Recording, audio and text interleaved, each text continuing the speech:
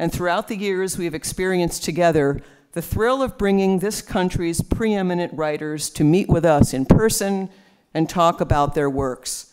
Tonight is no exception.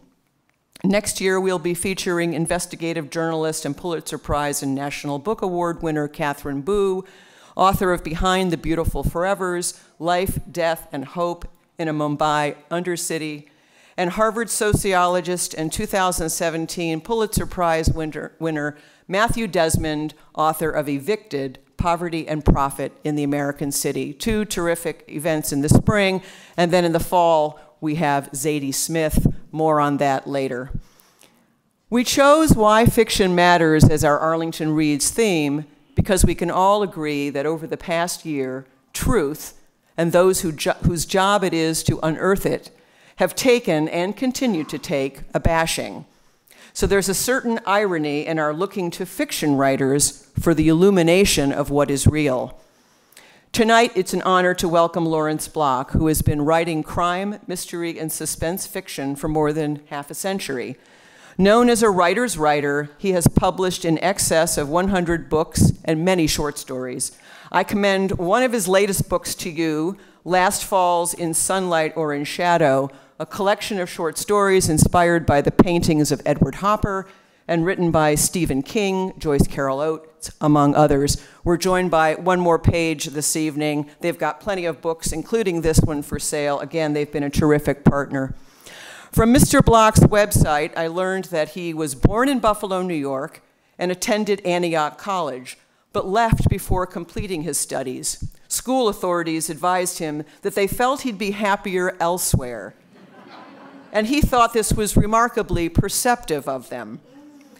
His earliest work, published pseudonymously in the late 1950s, was mostly in the field of mid-century erotica, an apprenticeship he shared with writers Donald Westlake and Robert Silverberg. Block's awards are many. He is a Grand Master of Mystery Writers of America and a past president of MWA and the Private Eye Writers of America. He has won the Edgar and Seamus Awards 4 times each, and the Japanese Maltese Falcon Award twice, as well as the Nero Wolfe and Philip Marlowe Awards, a Lifetime Achievement Award from the Private Eye Writers of America, and the Diamond Dagger for Life Achievement from the Crime Writers Associations. He was also presented with the key to the city of Muncie, Indiana, but according to his website, as soon as he left, they changed the locks.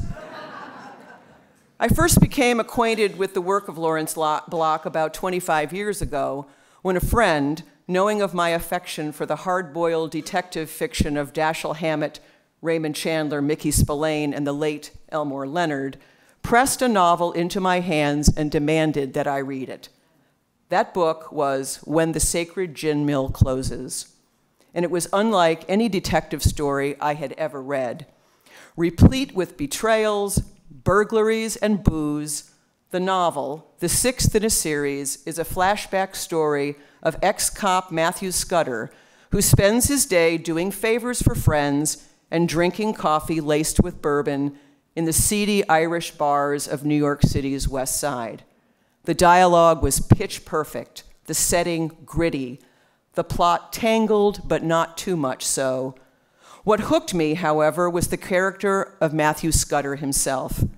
I expected deeply flawed, someone somewhere between a good guy and a bad guy. What I didn't expect was the lost soul, the romantic who knows things went south but doesn't exactly know when or how. The lonely guy who knows he's in trouble and puts money in the church collection box, perhaps to hedge his bets. And every man searching for the same things we all search for: love, redemption, and most of all, forgiveness, especially of ourselves. I won't spoil it by telling you the ending. Suffice it to say, it's a book that should be on everyone's to-read list. Anyone, that is, who calls himself or herself a serious reader. Please give a warm Arlington welcome to the legendary Lawrence Block. Thank you so much. Thank you.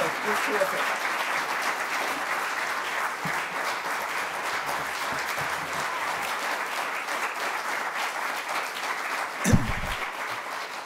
thank you all so much, and thank you for that wonderful introduction.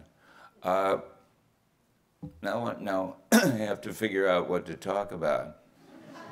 I asked Diane earlier, you know, what should I talk about? And she said, talk about 30 or 35 minutes. So I'll endeavor to do that. And as far as topic is concerned, I stopped worrying about that a long time ago when I heard the words of the Reverend Ike, a legendary preacher in New York City, who said that he made it a point never to let his topic get in the way of what he had to say.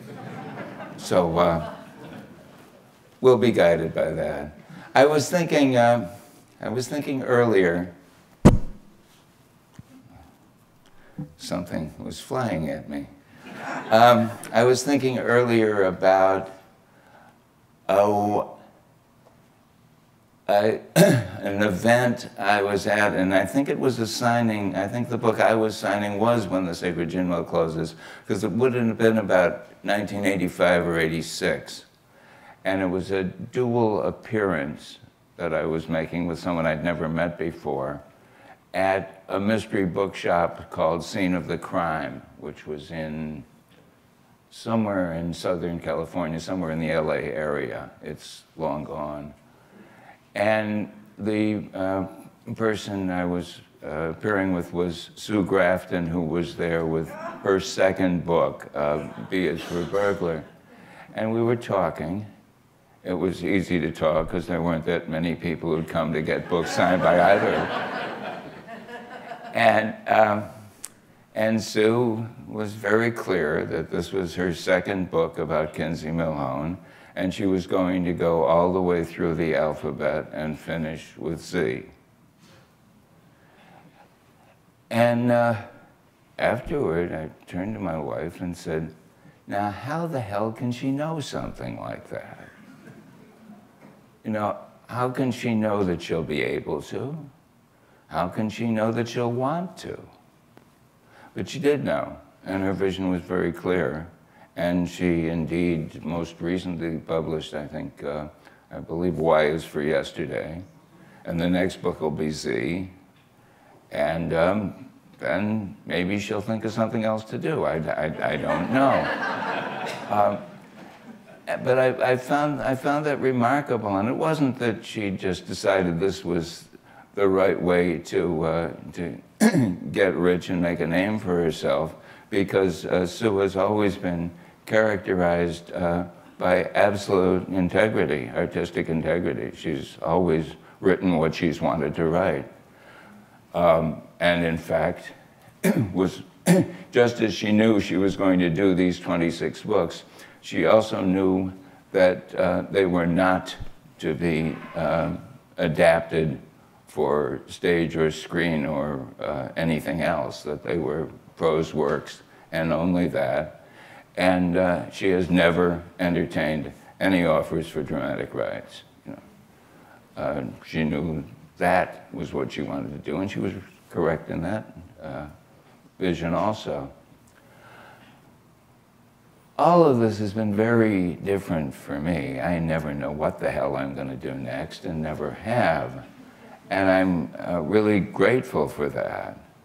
And I thought I'd talk about a little tonight about how and where certain things have come from.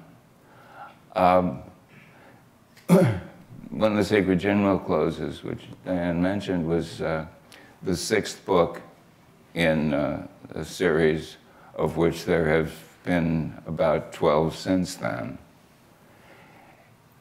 And the book's been written, the character evolves in real time. So the first book was written in the mid-70s, and Matthew Scudder is 40 years older now than he is then, because I made the decision to let him age in real time. that may or may not be a good idea with characters. It's a terrible idea in one's own life, you know. Why I so arrange things that I'm now 40 years older than I was 40 years ago is something I could not begin to explain to you.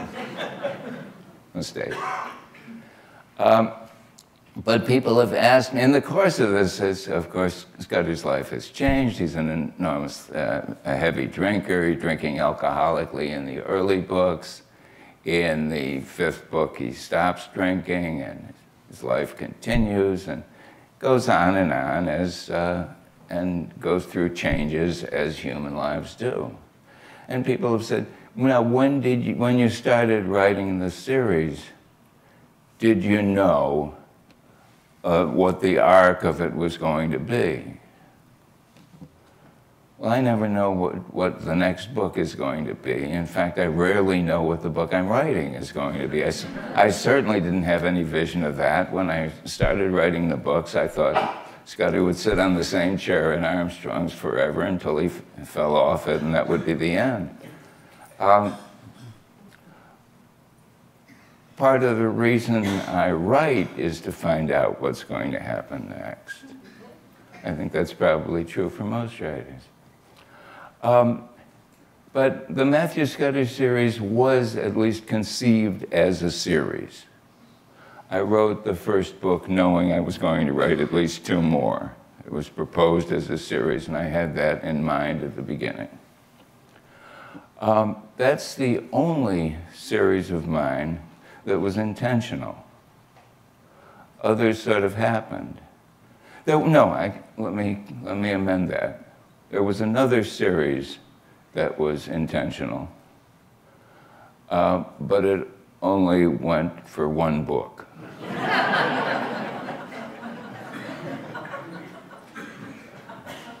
I had an idea, or hashed the idea with my then agent or whatever, about a book of a group of ex-Green Berets or war veterans of one sort or another, who in civilian life are assembled periodically to pull crimes against bad guys of one sort or another. And if this has at all a familiar ring to it and reminds you at all of the A-Team, it was a terrible act of plagiarism on my part, because I not only stole the idea from them, but I stole it about 5 years before they had it. I decided life is too short for litigation, and I didn't bother pursuing that. But there were some interesting parallels. Anyway, I had the idea in mind, and I talked it over with my agent, and I wrote the first book, in which the various participants and their one-legged colonel work it all out and rob a mafia bank in an effective way. Whatever, and it worked out. And I sent it, I delivered it to my agent. He delivered it to a publisher who was interested, and the deal was made. My agent called me up and said, so when do you think you'll do the next book? And I said, well, that's hard to say, but I think probably never. And he said, but I thought this was the first book of a series. And I said, well, I thought that too. You know. He said, well, it turned out pretty well. Why don't you want to do another? I said, well, it turned out to be a kind of book that I like to read, but it did not turn out to be a kind of book that I really like to write. And I don't want to write any more of these. He said, but I thought it was going to be the first book of a series. And I said, Henry, you said that before. And he said, well, it's true, he said. I thought it was going to be the first book of a series. And I said, it is. It's a one-book series.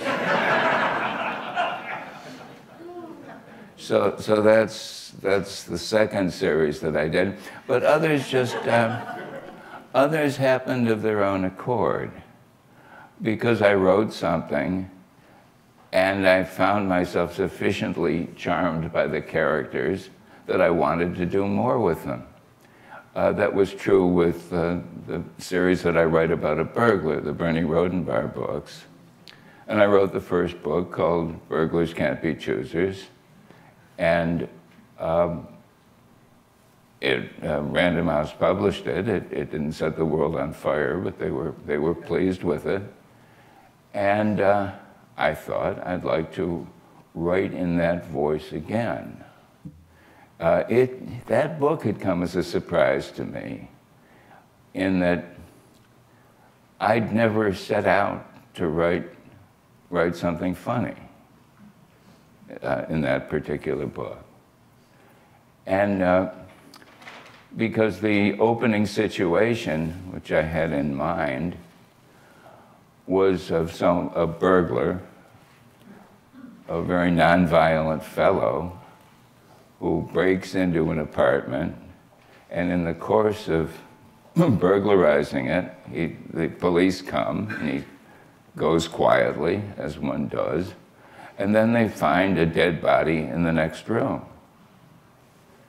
And he is startled and escapes, and then sets about, avoiding the police and finding out who did it, whatever. And the setup didn't have to be funny, but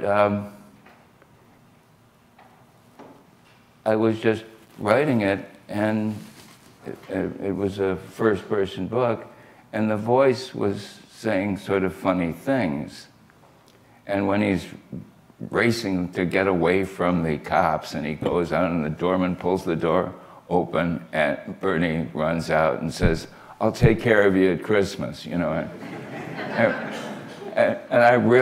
thought, no, I can't, that's funny. And I thought, just let it be, let it go the way it goes. So here was an amusing character, and certainly a much lighter kind of book than I'd been writing with Matthew Scudder.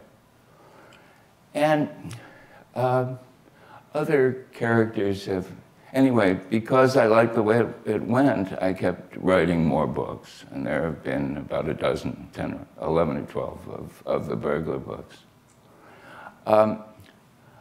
Another series happened, quite by accident. I wrote a short story called Answers to Soldier about a hitman who's dispatched to Roseburg, Oregon, to kill someone in the witness protection program. He's been identified by somebody, and the word comes down, and he's sent out there. And he makes the great mistake of getting to know the guy. He has a conversation with him and everything, and this is not what he usually does. And meanwhile, while he's there, the guy has opened a print shop, that the witness protection people have set him up in. And he's, anyway, our fellow Keller starts having fantasies of living a similar life himself.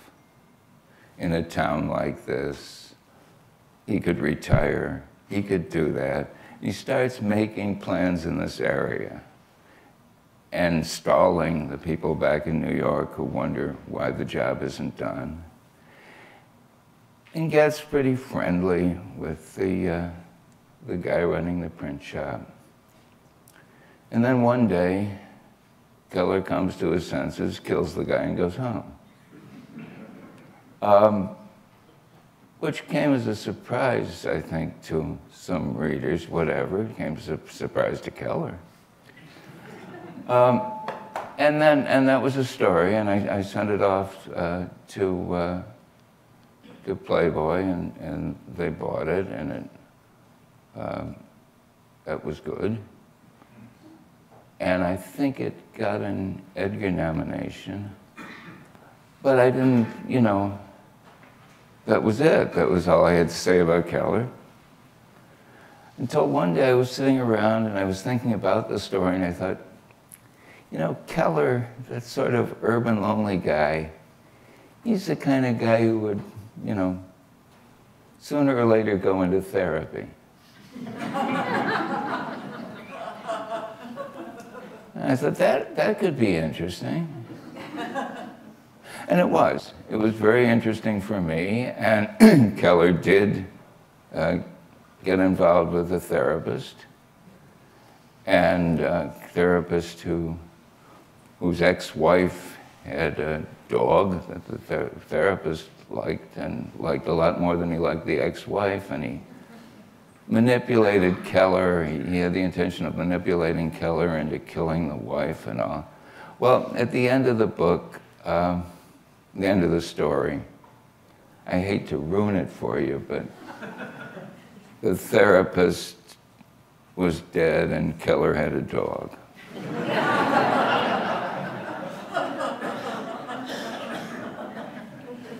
And I thought, well, that's kind of interesting, but he travels all the time. What's a hitman gonna do with a dog? He's gonna have to find someone to walk it.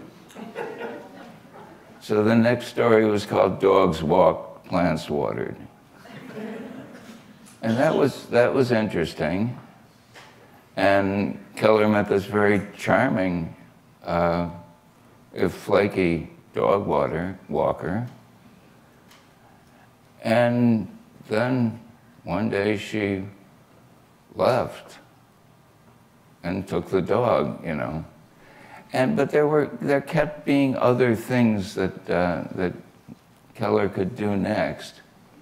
And I realized at one point, about 7 or 8 stories into it, that I was essentially writing a novel on the installment plan.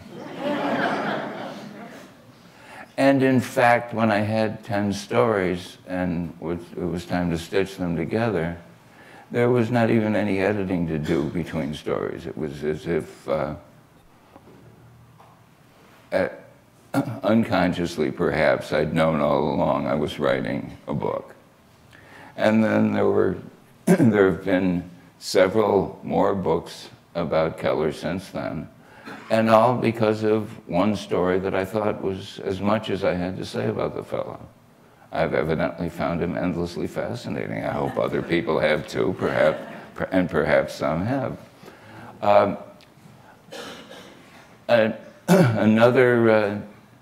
Well, there have been a lot of things that have evolved this way.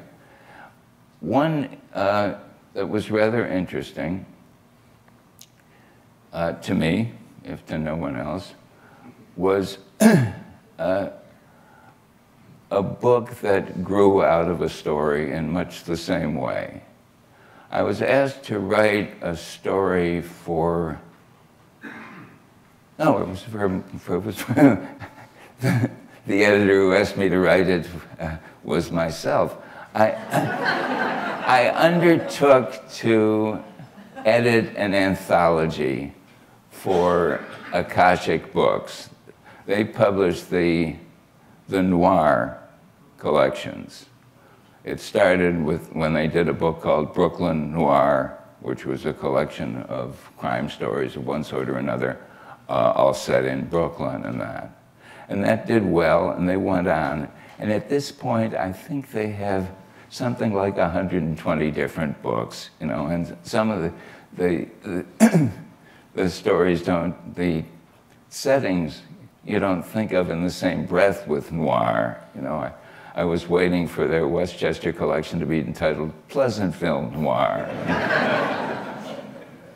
But it's worked very well. It's been an enormously successful operation for them, predicated on the notion that people like to read works set in their own backyard. It's far easier to identify, and the result of this is that no end of writers have gotten a start writing short stories for various noir collections. That's worked very, very well. And it's been good for Akashic. Anyway, I was asked to do Manhattan Noir and had to write a story for it. And one of the gimmicks of these books is that each story is set in a different neighborhood. And I picked Hell's Kitchen because that was, no one else had. And I set a story there in which a young woman is drinking in a bar and a guy picks her up and takes her home, and we're looking for something bad to happen to her, but something bad indeed happens to him, and she takes off with his money and leaving his corpse in his apartment, and that was that, and it was a satisfactory story. And there was something I liked about the girl, I guess. I didn't want to meet her, but she seemed to work in this respect. And so I'm sorry if I'm a little halting and everything. I should tell you all, and it'll also explain the reason for the cane, is that I broke a hip back in May. Well, fortunately, one has two. So I haven't been getting out, and in fact, I didn't know if I was going to be able to keep this gig, but as it turns out, I got past the walker. It's a couple of, about 10 days ago, and I'm using the cane, and it seems to be working out, so. But if I'm a little less than eloquent, that's part of the explanation. The other, I think, is that sort of brain damage that comes with advancing age, but we needn't talk about that. Anyway, I'd written the story about this girl, and then my friend S.J. Roseanne was commissioned to do a book called Bronx Noir. And she asked me to do a story, just as I had asked her to do a story for Manhattan Noir. Well, that was sort of an obligation, so I did. And I wound up writing a story about that same girl, except now she was up in the Bronx. And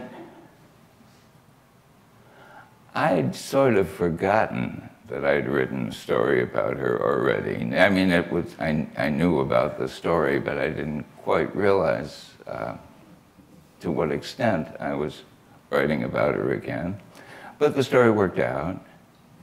And then another friend of mine, Liz Martinez, had been commissioned to write, to front an anthology called Indian Country Noir.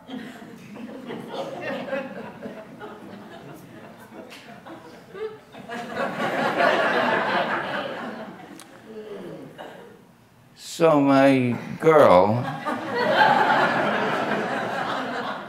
who still didn't have a name, decided it was time to leave New York. And she was now working at an Indian casino in the Upper Peninsula in Michigan. And she met a gambler who was on a lucky streak,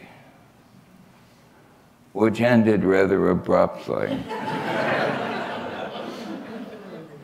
And if I remember correctly, she scalped him. And, well, she seemed to be my default character when I had to write something. And then I was invited to a collection. I forget which one, what the name of the collection was. It was edited, or fronted anyway, by Gardner Dozois and George R.R. Martin. And my story was about this girl again. Except now we got her whole backstory and found out what she was about and everything. And it was a longer story than usual. And once again, I found myself writing a novel. And the book wound up being called Getting Off. And it was, I think the publisher's caption on it was, the subtitle was A Novel of Sex and Violence, which was warranted. And it was enormous fun to write, you know. And again, it happened because not once but 3 times I had to write a story, you know, which I didn't particularly want to do. And one thing led to another. There's a principle in that gets more attention from graphic artists, I think, called use the accident. And things always happen other than one entirely intended when one's painting and that. And you, however, you generally have the opportunity to correct it when it isn't as you wanted. But use the accident means that before correcting it, consider if maybe this is a direction you would prefer to go, you know. So I think I've certainly had enough accidents over the years, and I think I've been fortunate enough to use them to my advantage a few times down the line. Let me think what else I can talk about. Oh, it's just about time for me to stop, actually. Who knew? Let's use the accident. I wanted to leave abundant time for Q&A because I think I can speak probably more effectively in response to your questions, and that way there's the chance that every time I do, I might say something of interest, at least to the person who answered the question, if to no one else. So why don't we do that? Thank you very, very much. You've been delighted to talk to you.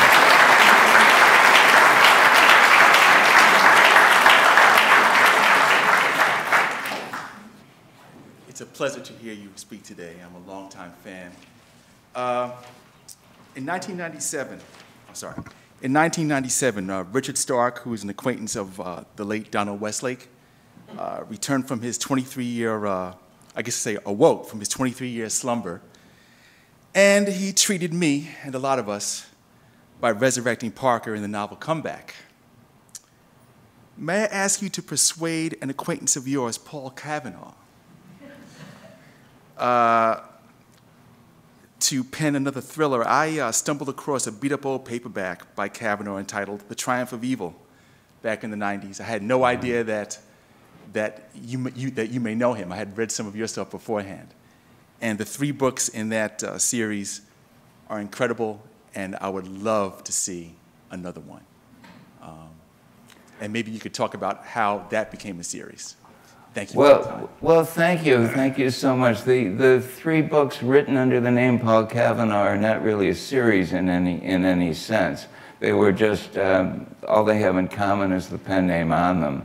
The first book of the group, Such Men Are Dangerous, that the name of the protagonist was Paul Kavanaugh, and I used that as the name on the book. And there was the fiction that it was written by the protagonist himself. And then 2 other books, The Triumph of Evil and Not Coming Home to You, I also used that pen name. When people ask me why I used pen names a lot in the early years, the only thing I can think of is that I was unconsciously trying to avoid building a following. It was, it was certainly not a commercially sound idea. And in recent years, well, quite a few years ago, I had the 3 Paul Kavanaugh books republished, but under my own name, and they are available in that form now. So I don't,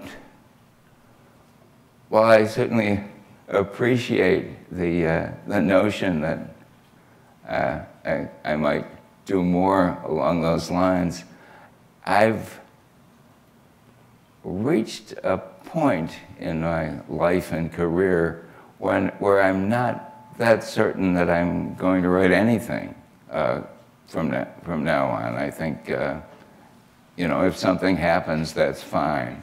But I think of myself as unlikely to write novels from now on. As I said, if it happens, that's fine, but I'm not really thinking it much in those terms. Yes? Yes, well, I'm here, I'm new to your body of work, and I'm here thanks to my wife's a big fan who brought me here today. But I'm struck by the amazing body of work that you have and the length of time that it's spanned over the decades. And what I'm wondering is, these have been rather tumultuous times from the time you started writing to today. And one of the things that we have seen over that period of time is a decline of the printed word, the decline of newspapers, the decline of books. Until very recently, they seem to be making a comeback. And I'm just wondering over the years whether these times and sort of the decline of interest in books has affected your writing at all, or whether, as I think might be the case, you've just been able to ignore all that and just continue to write what you want. Well, yeah, I've never been affected particularly by changes in the publishing world that way, or the culture. There's never been a time in my lifetime when books have not been published and had an opportunity to find an audience. So, and I've never felt constrained from writing anything for reasons like that. So, I don't, it's, you know, one could talk at length about the various changes going on in the world of self-publishing, in e-books and all of that, but that would just bore us all half to death, and I'm not sure it would be germane. I've always written whatever felt as though I might be able to write it reasonably well. Yes? Thank you for your remarks. I guess I'm interested in hearing you talk about your craft, and if there are particular times of day you find yourself writing. I'm sorry, I missed. Oh, if there are particular times of day you find yourself writing, or you know, kind of. I'd like to hear about writers' process approaching their writing. Okay, I can talk a little about that, because even if I'm not writing much right now, I can remember when I did. And there's never been an absolute way I've gone about it. But over the years, more often than not, I've gone away to work, either to a writer's colony of one sort or another, or simply to a hotel room in another city. And I've found that sort of purposeful isolation to be very useful for me. Georges Simenon, the Belgian, was most famous for doing this sort of thing, and he had a highly ritualized manner of going about it, and he would contrive to write a book, generally in around a dozen days, and would, you know, stop at the same newsstand every day for his packet of tobacco and so on. I had a feeling, I watched a documentary on Simenon, and I have a feeling he may have embroidered a bit on his method. Mine has never been that ritualized. But that has worked well for me to get away with the work. And also another thing that has been a constant for quite a few years is that I generally, when I'm working, would make writing the first thing that I do in the day. Shortly after arising, I would sit down, once at a typewriter, then at a computer, and so on. But that's about all. Yeah. Could you talk a little bit about how you became a writer and whether the ideas just come out, or do you have to think about the plot and the characters, or is it just sure, come? I can talk about that.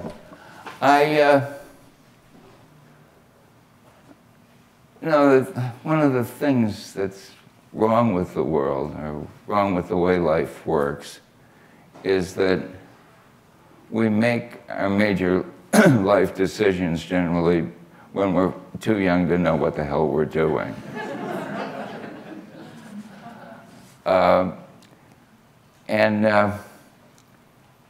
But I was given very early, relatively early on. I know some people who started writing stories about the time that they became capable of making sentences.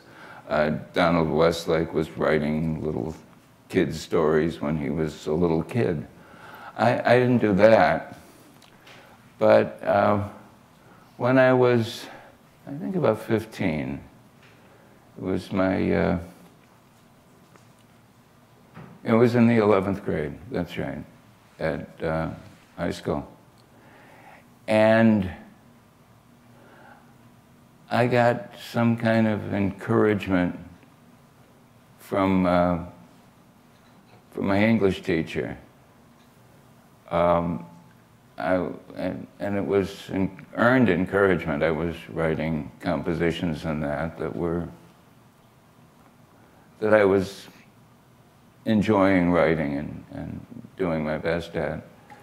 And I wrote one on career plans, or whatever the topic was, and I concluded it, I remember this vividly enough, I concluded it with the line, one thing, I'm reading over what I've written, one thing does become clearer about my future career, and that's that I can never be a writer. And she wrote on the bottom, I'm not so sure about that. And I looked at that. And I'd never thought of being a writer before that moment. And I never seriously considered anything else after that moment. You know, that was it. It suddenly had been revealed to me. And I knew I didn't want to, I didn't want to be a reporter. I didn't want to be a journalist. I didn't want to ask people questions they didn't want to answer. I didn't want to do any of that crap. I didn't want to be tied down with fact. I wanted to just sit in a room and make all this shit up.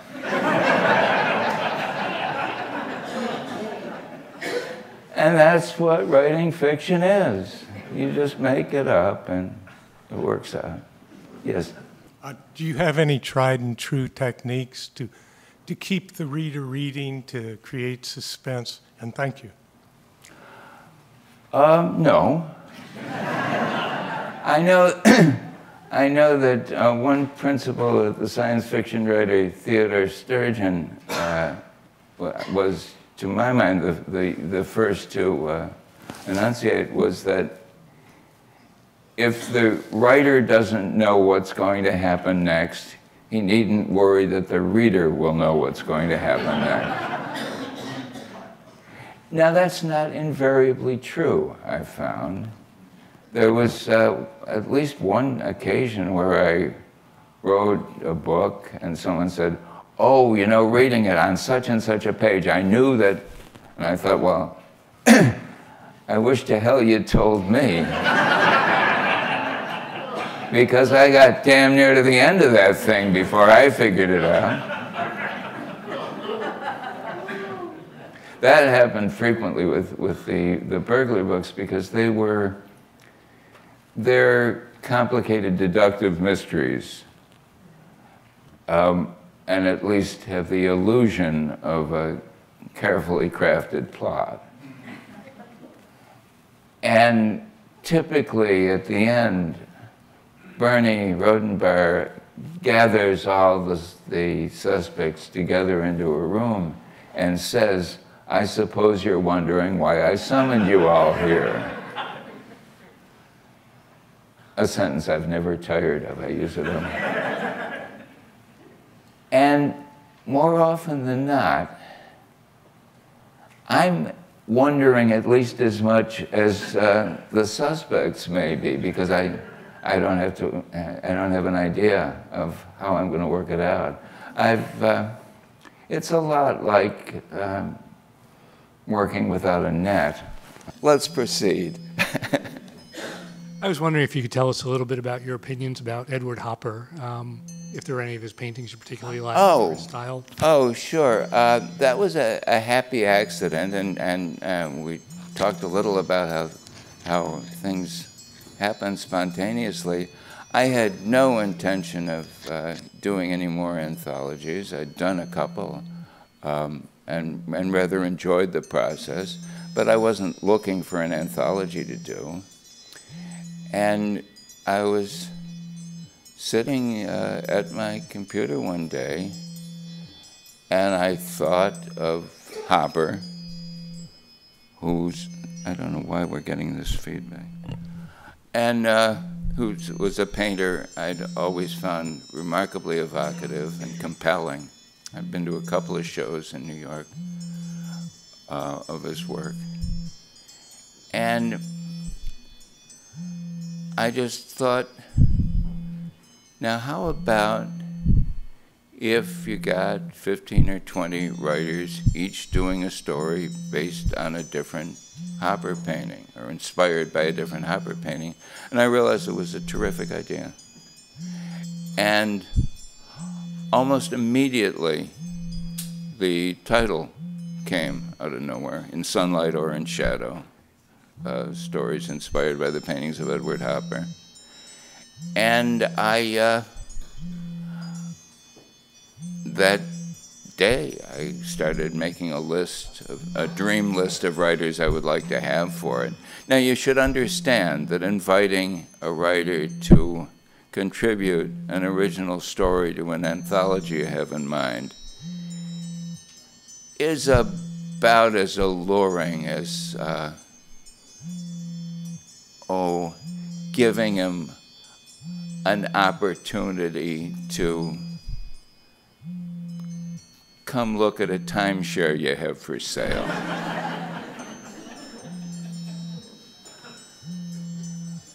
But so I worked out a letter, an email. I think your phone might be ringing. I don't know if they can. Oh. That's what it was. Remember, I said I should want to try to talk for about 35 minutes, something like that? Well, in its subtle way, my phone let me know what time it was, or tried to let me know what time it was. It let you know what time it was. Anyway, a truly surprising proportion of the writers that I invited responded immediately and said yes.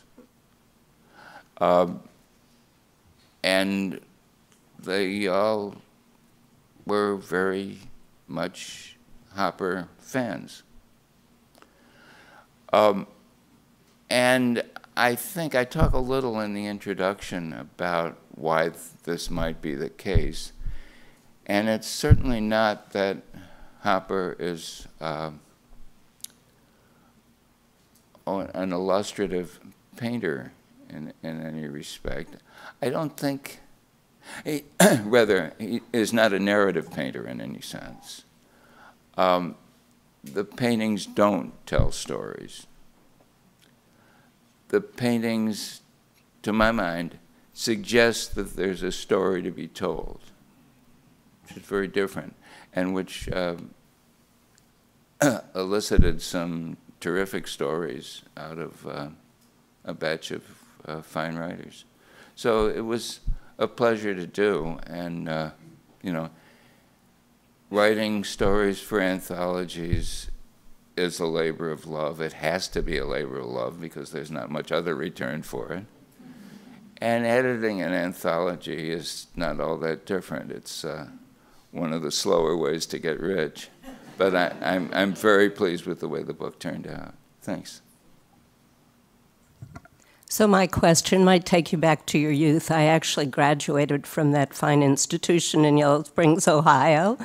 It sent you on its way. Yes. And hardly ever seemed like a place that would send somebody on their way. And I was just curious about your experience. I noticed that some of your older books actually have dedications to people from Yellow Springs. Just curious about your experience. Well, my experience there was not bad, but the thing is, I was there for 2 years. Then I took an own plans co-op job at a literary agency in New York, and realized right away that I wasn't going to leave that after 2 or 3 months, and so I dropped out and stayed there for about a year. Then I did return to Antioch, but by that time I was writing professionally. And I was, you know, I'd seen Paris, and being down on the farm just wasn't doing it for me. So, and my academic performance that last year was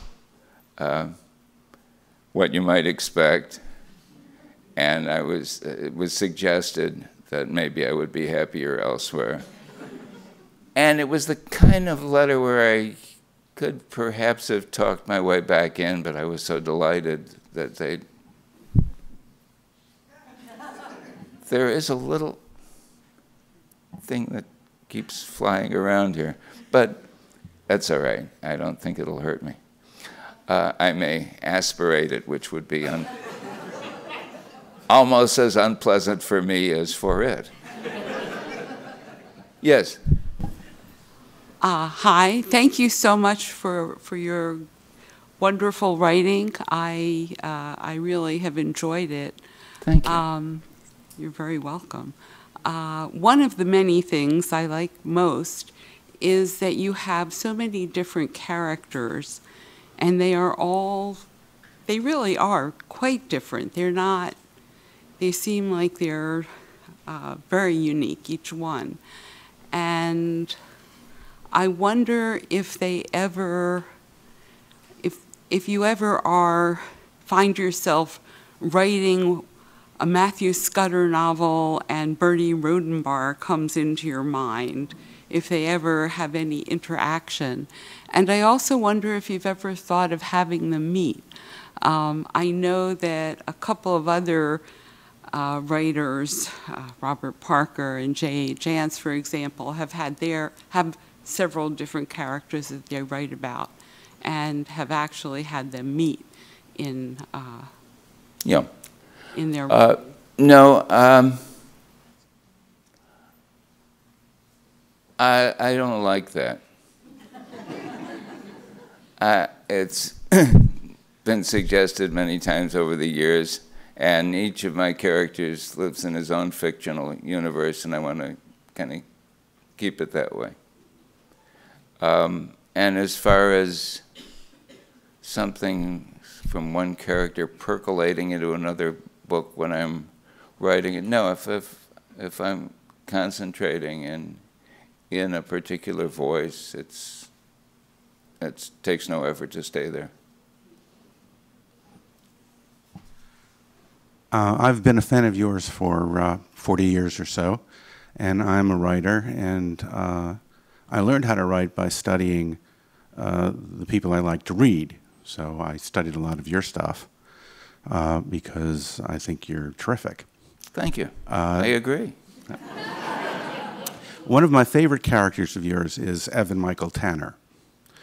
And there's there's something in all of your books that makes them feel very character-driven.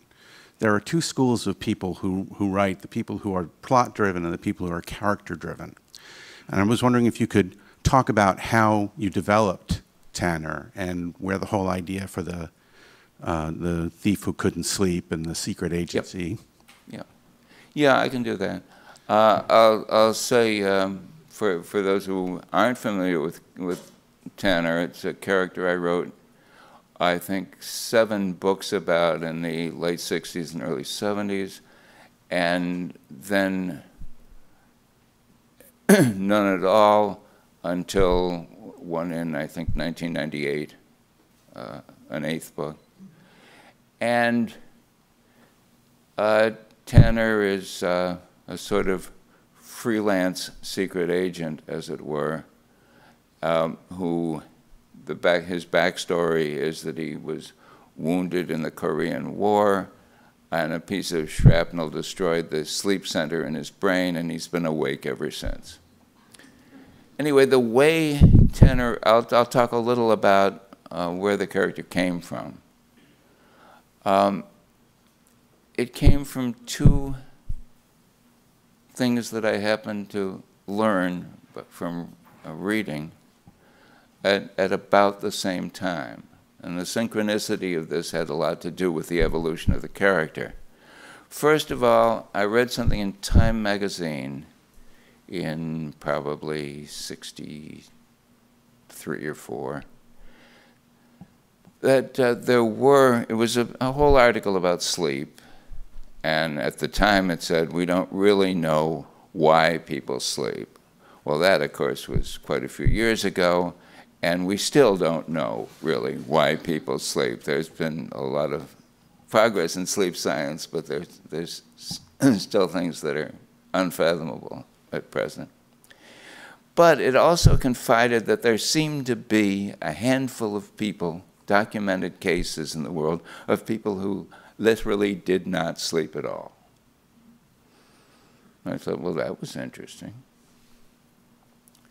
And then I read another thing, I think browsing in the encyclopedia, it came to my attention, that there was still in existence an official pretender to a Stuart pretender to the English throne.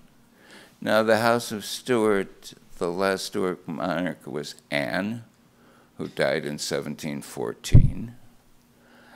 And there was James, the elder pretender, and then there was the young pretender, Bonnie Prince Charlie.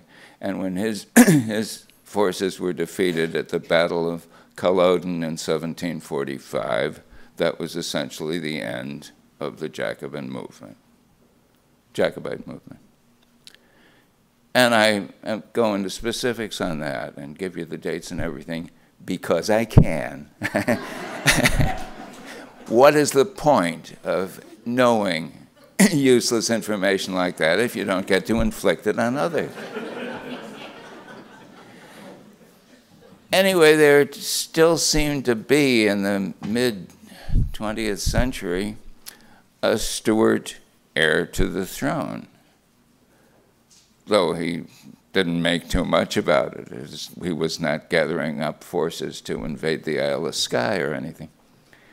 And I thought, suppose there was like a plot to restore the House of Stuart now in a book. Then I thought, suppose at the heart of it was this guy I was thinking about who couldn't sleep, because I'd thought about him some and thought, well, what would he do during all those extra hours? Well, if he were anything like me, he'd probably squander that extra 8 hours a day the same as he did with the other 16. But I thought, well, he could learn languages. He could learn just about every language there is, and he could do and so on and so on. Anyway, I had a character in mind, and I had sort of a cause in mind, and that didn't add up to a book, so I forgot about it. And then a couple of years later, I met a fellow named W. Lincoln Higgy, who was a numismatist, and who had earned a rather precarious living for the past several years. I met him in Racine, Wisconsin, where I was at the time, and where he was visiting. And he'd been smuggling rare coins and artifacts out of Turkey and selling them in Switzerland and doing that. And it was a rather precarious way to do it, because if they caught you, they killed you, you know. But he hadn't been killed, and he lived at least long enough to tell me some of his adventures, and one of them included a whole background about a batch of guys from the Arab American Oil Company, Aramco, who were looking for a secreted hoard of gold left there by the Armenian community of Balıkesir. You don't need to know any of this. And anyway, I woke up, and we had him over to the house in Racine, and he told me this story while the two of us made great indentations in a bottle of Bushmills, as I best recall. And what's remarkable is that I remembered this the next day, and I suddenly thought, that's what that guy who can't sleep anymore can do. He can be involved with all sorts of lost causes and so on. Anyway, that's where the book came from. I'm glad that guy asked about Evan Tanner, because that's one of my favorite characters. But thank you. I'm also wondering, what do you like to read? Obviously, if you're not going to write any more novels, unless they just happen, you're going to have more time on your hands, and I'm wondering what you like to pick up when you've got time. Who are some of your favorite authors, and do you stick with the hardcore crime whodunits, or do you branch out? My guess is that you branch out because you seem to know a lot about the Tudors and the Stuarts and those people. Thank you. Well, in addition to not writing that much these days, I have also been finding myself reading a lot less in recent years. And but you don't care about that. What you want me to do is tell you something that you might like to read, right? Yeah. Oh, okay. And I generally try to avoid that because of a long-standing policy against ever saying anything nice about another living writer. But, well, the book that I was reading on the train on the way down here is the new book by John Sandford, whose work I like very, very much. So I'll just say that. I think the microphone went away, which suggests to me, subtle fellow that I am, that we're probably done with this phase. Thank you. Thank you so much, Mr. Block, on behalf of Arlington Public Library. It was wonderful having you here. Am I right about that? Thank you. You guys, we'd like to invite you all. One more page is here. If you'd like to have your book signed, if you'd just come right over here, Mr. Block will be kind enough to sign your book. Thank you all for coming out tonight. Mr. Block, watch that cord. I shall. How you doing?